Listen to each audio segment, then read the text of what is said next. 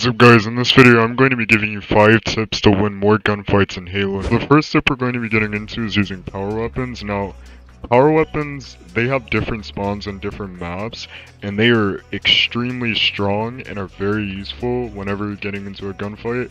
A good example of this is the power weapon I'm holding in my hand right now, which is the M41 Spanker. This weapon's a rocket launcher, and it can one-shot any enemy, so I would recommend picking up a power weapon because it'll make your gunfights a lot easier to win. Now the second tip we're going to be getting into is playing with your team. Now this is a very crucial tip because if your team is separated and different people are fighting everywhere, it's going to be really hard for you to win gunfights because you'll have less support from your teammates. So try as much as possible to stick with your team because that will increase the chances of you surviving and winning more gunfights. Third tip we're going to be getting into is making callouts. This is a very important step, just like the last tip, but obviously the thing is not everyone has a mic, especially in like casuals or something, or sometimes people don't use their mics. So even if no one has a mic, you can just ping where enemies are, stuff like that, because that'll like direct your teammates and it'll help them get the drop on them. Also, if they do have mics or you have a mic, you can just speak and that'll just help guide your teammates further.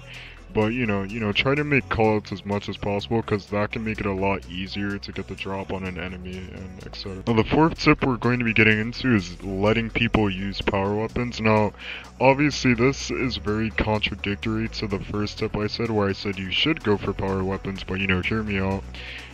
Sometimes it's better to just let the enemy go for power weapons and then you can just, kill them and then take the power weapon.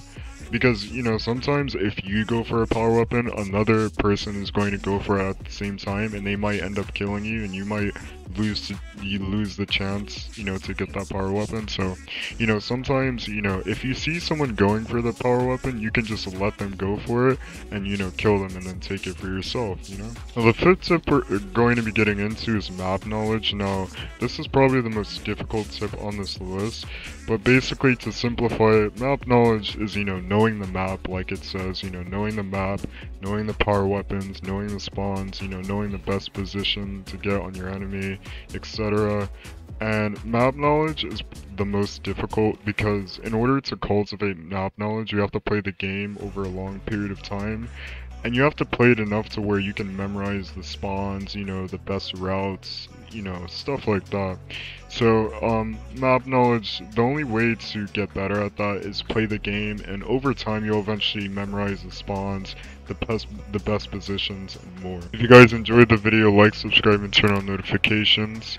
And if you want to see more Halo Infinite videos like this, go watch my other video that gives you 5 capture the flag tips to improve in Halo Infinite. Peace out.